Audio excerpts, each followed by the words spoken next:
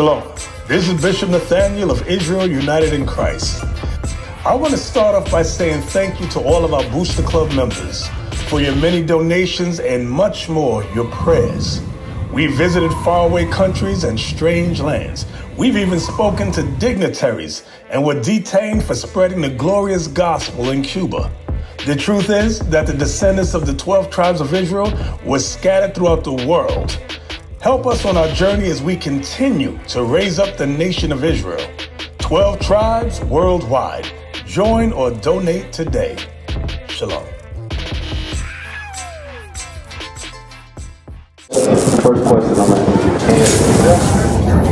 to is, what does it mean to be pleased to dwell? What does it mean to be pleased to dwell? Get 1 Corinthians chapter 7 and verse 10. Test. 1 Corinthians chapter 7 and verse 10. And unto the married I command, yet not I, but the Lord. Let not the wife depart from her husband. So we know that the law says that a wife is bound by law unto her husband as long as he lives. I think that's in Romans 12 or Romans 7. Read. Verse 11. But, and if she depart, let her remain unmarried, or be reconciled to her husband. And let not the husband put away his wife. Read. Verse 12. But to the rest speak I, not the Lord. If any brother hath a wife that believeth not, and she be pleased to dwell with him, let him not put her away.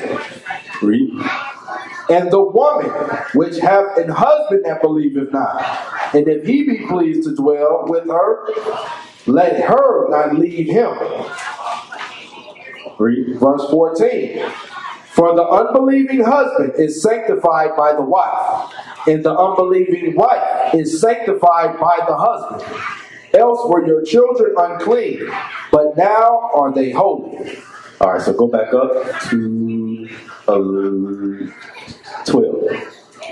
1 Corinthians 7 and verse 12. But to the rest speak I, not the Lord. If any brother hath a wife that believeth not, and she be pleased to dwell with him, let him not put her away. So this is a brother that has a wife. Brothers in the truth, he has a wife, but she does not believe. It tells him not to put her away if she is pleased to dwell. Any brother have any idea what that means? In the last row. Can't put my finger on his name. What's his name again? Brother Robert. Robert? Yes, sir. Robert. Being pleased to dwell meaning following the commandments as he does, and basically following the feast days as he does, following the commandments as he does, and dressing appropriately as he should. That's the answer. That's correct. So we will get the understanding. So we're going to finish going through it. So it says, but to the rest speak I, not the Lord. If any brother hath a wife that believeth not, so this wife, she doesn't believe, and she be pleased to dwell with him, let him not put her away. And verse 13 said the same thing, vice versa. Read verse 14. Verse 14, for the unbelieving husband is sanctified by the wife. So the husband that don't believe, it says he's sanctified by the wife. What is the wife doing? This wife believes, but the husband don't believe. What is the wife doing? Brother Uziel. It's starting with the woman, but the woman that believes, what is she doing to cause her husband to be sanctified? The wife is letting her light shine. She's letting her light shine. And what's the light? Laws. Exactly. So the unbelieving wife is sanctified by the unbelieving husband is sanctified by the wife. Let's get sanctified.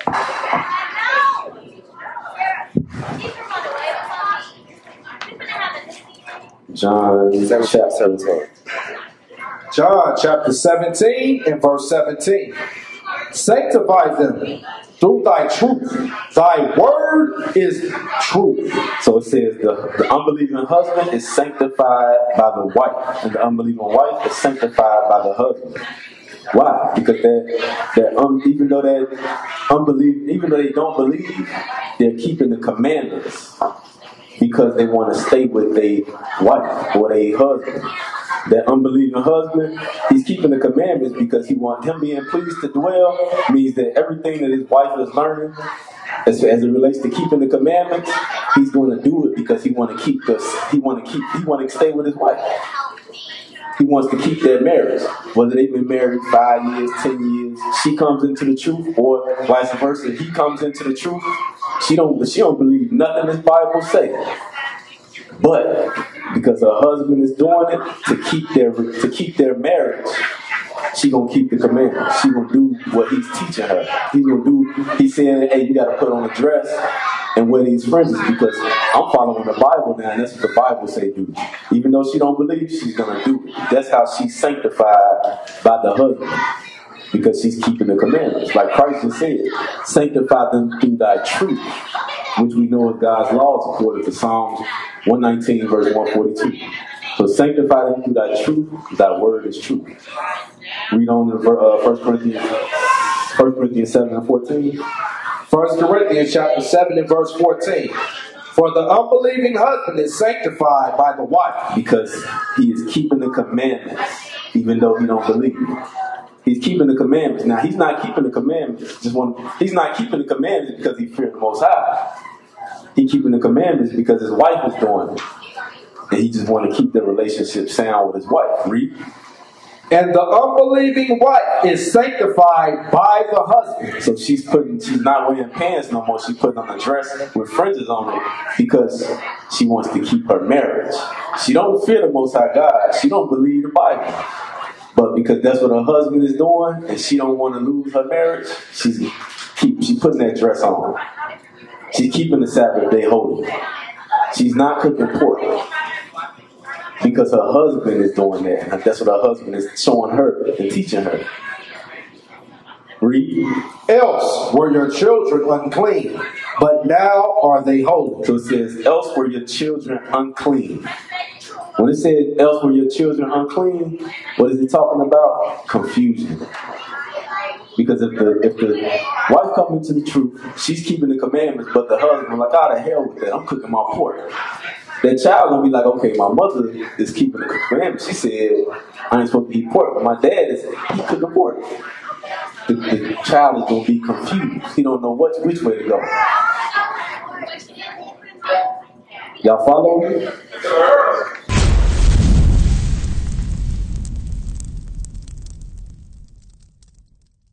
We used to scream black power while heroin was pushed.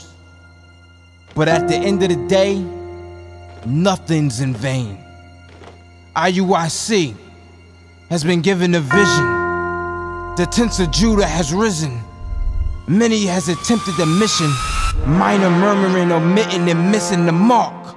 Just reading that he had the flame of fire in his eyes gave us the spark. We on Paul's mission.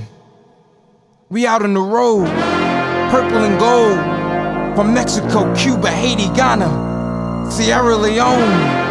144,000 boots banging, concrete crackling. These are our men repented at heart.